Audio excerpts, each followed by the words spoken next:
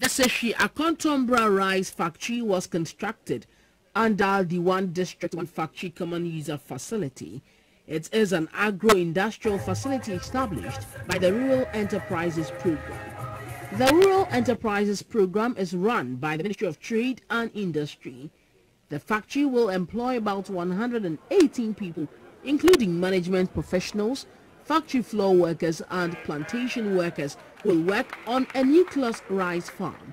In addition, over 600 farmers from Sefwi Akontombra district and neighboring communities will be engaged to supply paddy rice for processing.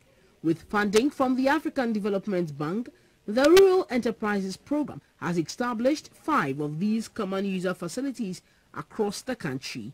The Sefwi Akontombra Common User Facility is expected to be owned by farmer-based organizations and other value chain actors within the selected communities. The factory will be managed by top-notch management professionals and technicians to be recruited competitively by the Ministry of Trade and Industry through the Rural Enterprises Program for profitability and growth of the factory. The Akontombra factory has a standby generator plant and a mechanized borehole to supply the facility with water.